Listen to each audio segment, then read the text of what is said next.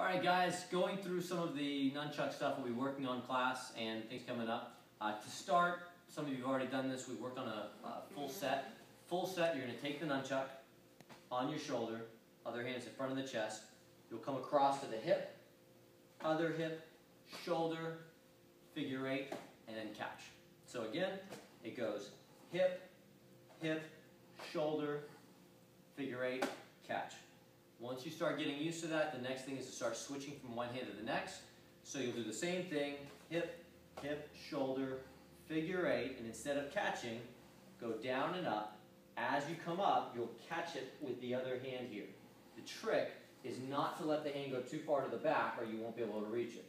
Pulling it out to the side will make it easier for that grip. And then you repeat on the other side. You'll come up and then repeat. Hip, hip, shoulder, figure eight, catch, or go into switching again. And then at that point you just do it one side and the other. The next thing is to start with doubles. For doubles, you'll put both on the shoulder. You'll do a full set with one hand. Hip, hip, shoulder, minus the figure eight. You'll then come into the other hand. Hip, hip, shoulder, and then repeat. One side, other side. As you start to do it, you have the other one start following right behind the first one to make it faster.